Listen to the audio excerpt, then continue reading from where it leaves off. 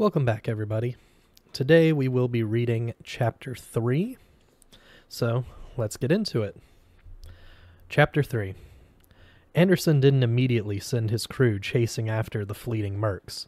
As soon as they lost visual contact with their enemy, pursuing them turned into a fool's game. Every corner, turn, or branching hallway they'd come across would represent a chance for a potential ambush. Instead, Daw, O'Reilly, and Lee took up defensive positions guarding the passage in case the mercs came back, possibly with reinforcements.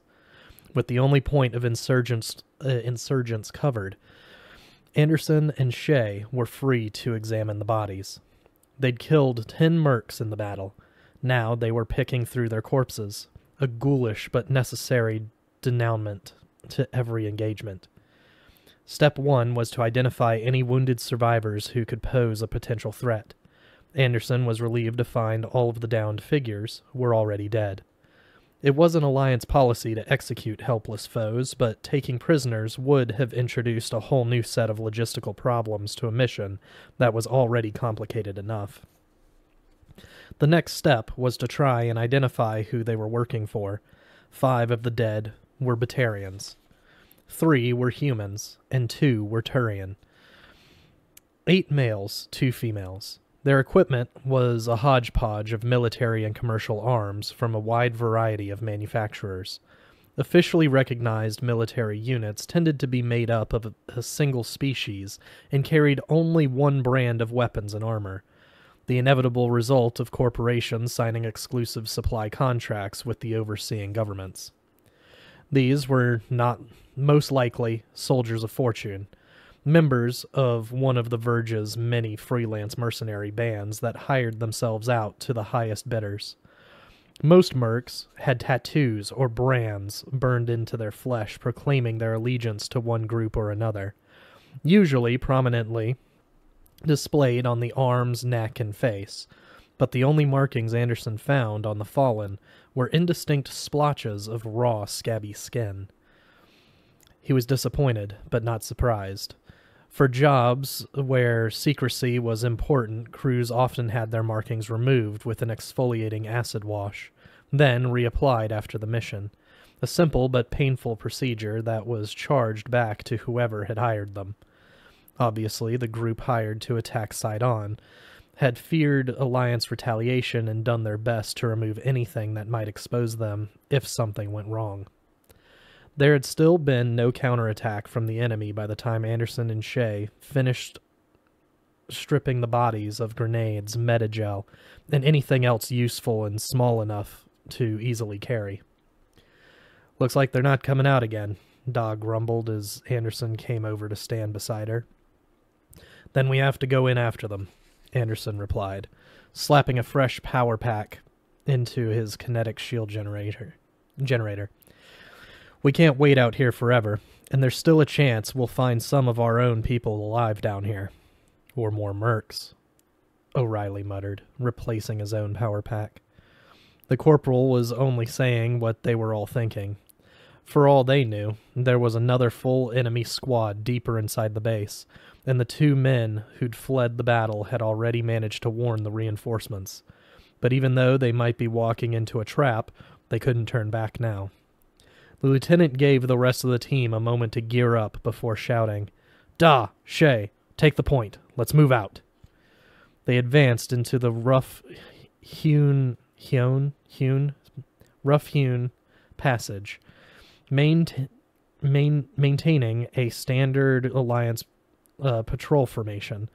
The 2 Marines on point up front, Anderson and O'Reilly 3 meters behind them in the middle, and Lee 3 meters behind them watching their backs. They all had weapons raised and ready as they made slow but steady progress through the uneven, irregular tunnel that had been bored through the rock.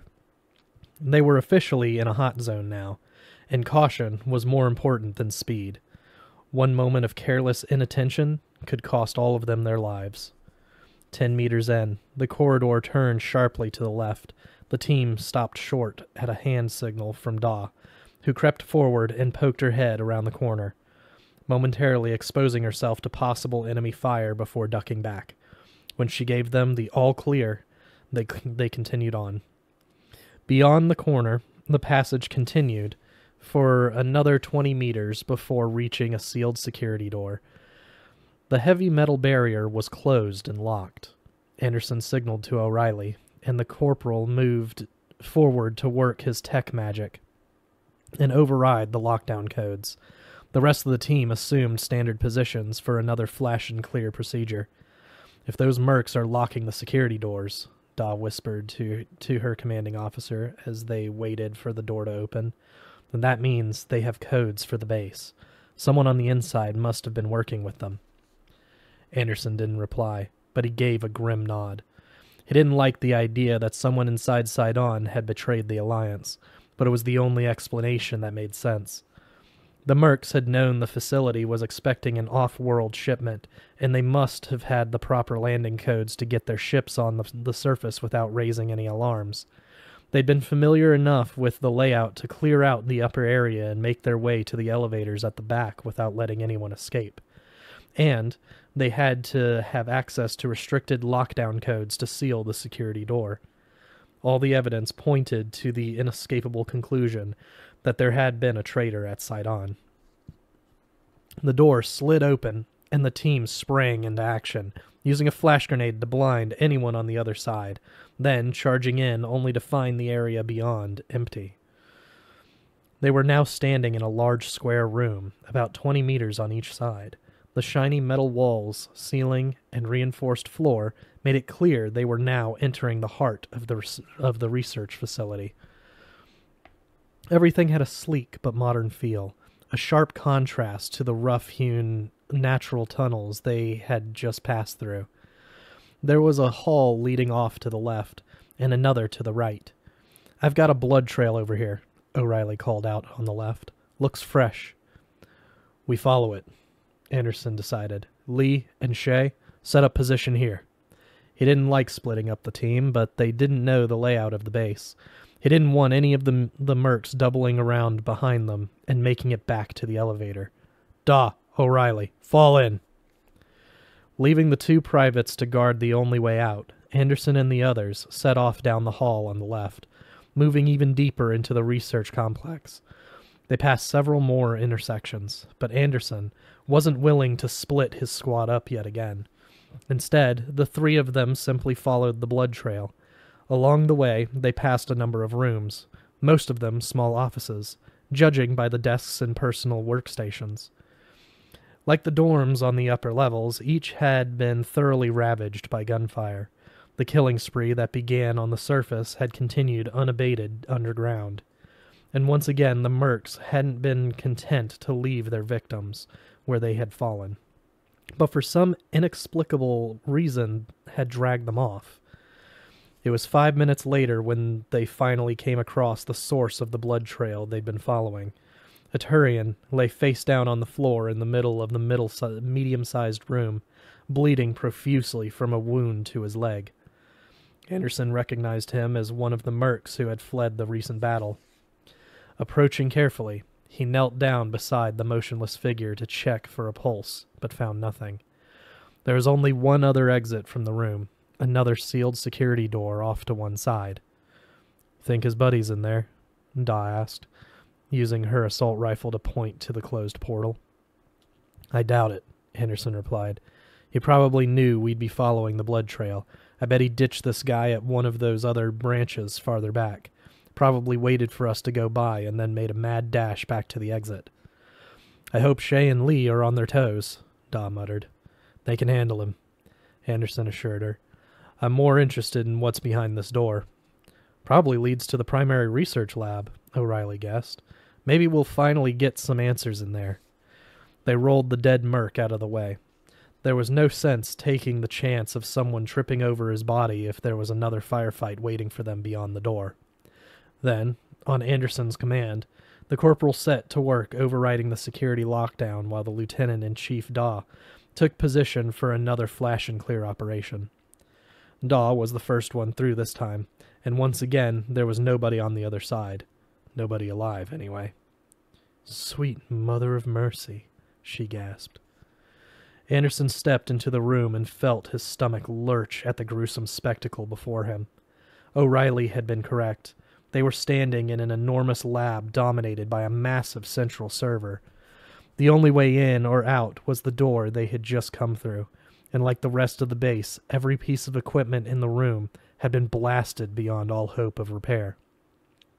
But none of that was what had evoked their reactions. At least 30 corpses were strewn about the room, most piled along the walls on either side of the entrance. Their uniforms marked them as Alliance personnel. The guards and researchers killed throughout the other sections of the facility.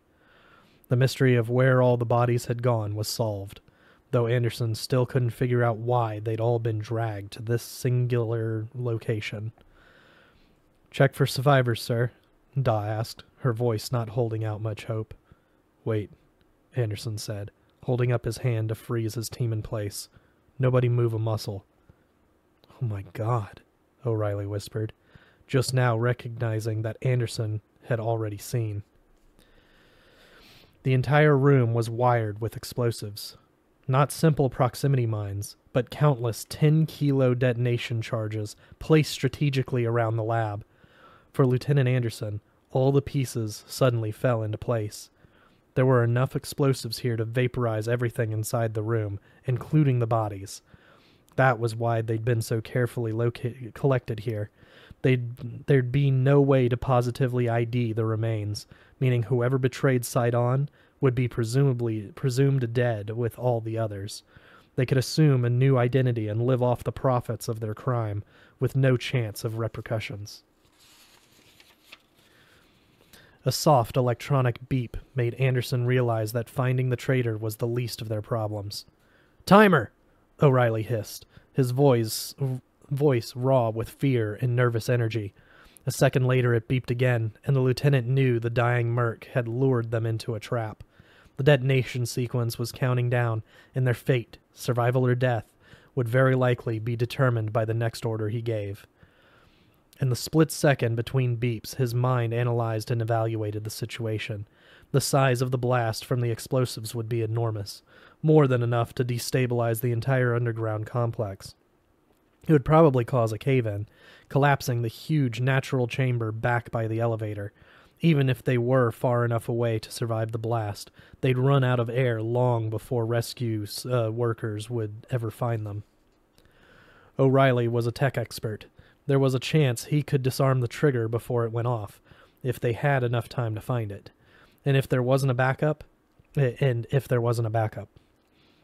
if it was a manufacturer he was familiar with, and if there weren't any built-in fail-safes to prevent manual overrides. Too many ifs. Disarming it wasn't an option, which meant the only thing left for them was to do. Run! Responding to this order, all three of them wheeled around and sprinted back down the halls, the way they had come. "Shay, Lee," Anderson shouted on into his radio. "Get to the elevator, now!" "Aye, aye, sir," one of them shouted back. "Wait for us as long as possible, but if I give you the order, you go without us. Is that understood?" There was silence on the other end of the radio. The only sounds were the clomping boots and heavy breathing of the 3 Alliance soldiers sprinting down the hall. "Private, do you hear me? If I say go, you damn well go, whether we're there or not." He was rewarded with a reluctant, "Understood, sir." They were racing through the halls as fast as they could run, slipping and skidding around corners in a desperate attempt to beat out the timer that could go off at any moment. There wasn't time to check for enemy ambushes. They just had to hope they didn't run into one. Rounding the corner into the room where Anderson had earlier ordered Shay and Lee to wait for them, their luck finally ran out. Gunnery Chief Daw was in the lead, her long legs allowing her to eat up extra ground with every stride, and she had pulled a few meters ahead of her 2 male companions. She ran full speed into the room and right into a spray of gunfire. The lone surviving merc, a Batarian, was waiting for them. He must have stumbled into the room after Shay and Lee had pulled back to the elevator on Anderson's command. Since then, he'd been waiting patiently, just hoping for a chance to extract some form of petty revenge. The force of the bullets picked Daw off her feet and sent her crashing to the ground in a heap. Her forward momentum caused her body to somersault across the floor until she stopped, crumpled, motionless in the corner. Anderson was the second one into the room. He charged in with his weapon already firing. Normally, running straight at a stationary enemy with a loaded assault rifle was pure suicide, but the merc had foolishly kept his attention on Daw as she tumbled and fell. He wasn't even looking in Anderson's direction. By the time he tried to spin around and fire back at his charging foe, the lieutenant was visually on top of him, so close that even while running, he was able to aim accurately enough to blow a hole in the Batarian's chest. O'Reilly arrived a split second later, coming to a stop when he saw Daw lying in a rapidly spreading pool of blood. "Go!" Anderson shouted at him. "Go to the elevator."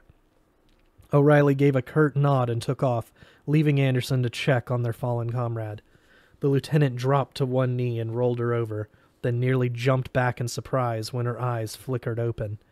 "Stupid bastard aimed too low," she said through gritted teeth.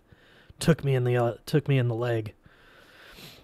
Anderson glanced down and saw that it was true. A few stray bullets had penetrated the kinetic barriers protecting her torso, only to ricochet off the heavy plates of her body armor, inflicting no damage beyond small dents and discolorations. But her right leg, where the armor was thinner and the highest concentration of fire had drained the shields, had been reduced to pulp and hamburger.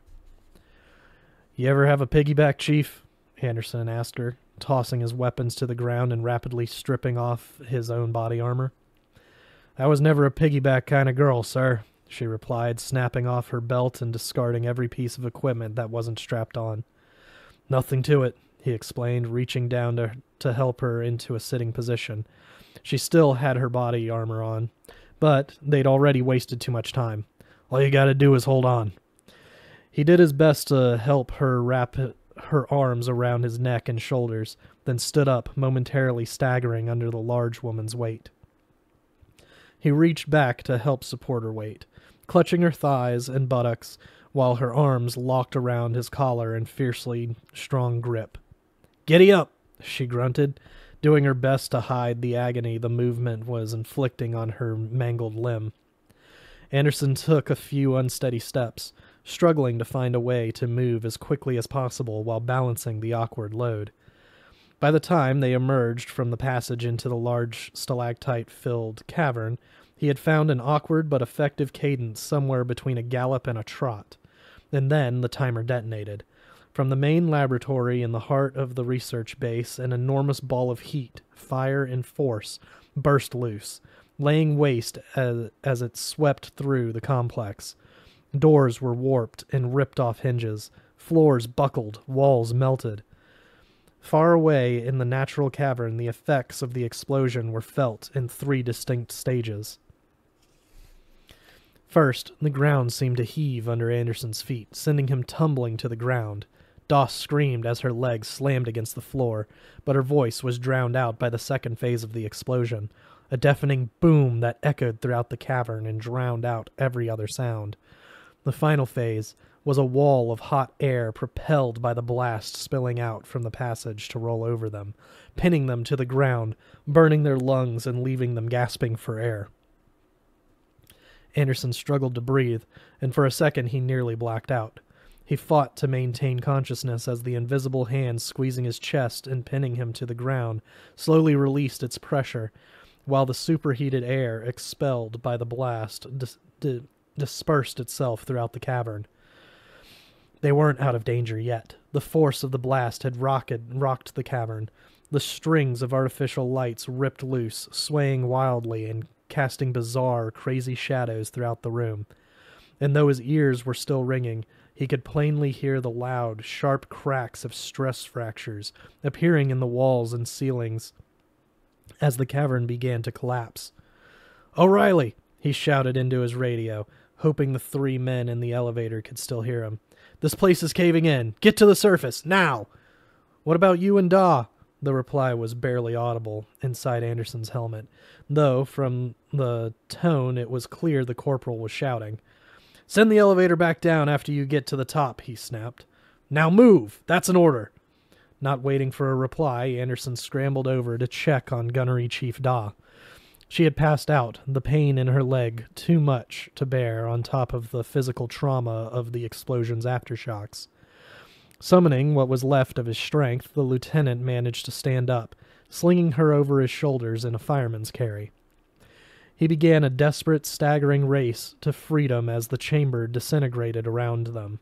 Stalactites plunged down like enormous jagged limestone spears, the fragile hold they had maintained on the ceiling for thousands of years finally failing. Huge cracks were spreading through the floor, walls, and roof, causing great chunks of rock to shear off and tumble to the floor where they exploded into dust and rubble on impact. Anderson did his best to block it all out. There was nothing he could do but keep moving and pray they weren't crushed from above. So he forced his mind to focus solely on placing one foot in front of the other. He wasn't sure he was going to make it. The swinging strings of lights caused a strobe-like effect that made it difficult to keep his balance on the uneven ground. He was bruised and beaten from the concussion of the blast. Exhaustion and fatigue were setting in. The muscles in his thighs and calves were burning. The adrenaline rush he'd felt at the beginning of the mission was gone. His body simply had nothing left to give. He moved slower and slower, the unconscious woman draped over his shoulders feeling as heavy as the massive slabs of rock raining down around them. When the elevator finally came into view, he wasn't surprised to see O'Reilly, Shea, and Lee still waiting for him. Seeing their commander staggering along like the living dead, all three of them rushed out to help. Anderson was too exhausted to object. He simply let Daw slide from his shoulders into the grasp of the two privates, one taking her under the shoulders and the other under the hips. With the burden removed, he lost his balance and nearly fell over, but O'Reilly was there to catch him. Leaning on the corporal for support, he managed to take the last 20 steps into the elevator before collapsing in the corner. The doors slammed shut, and the car began the long journey up to the top. The ride was far from smooth.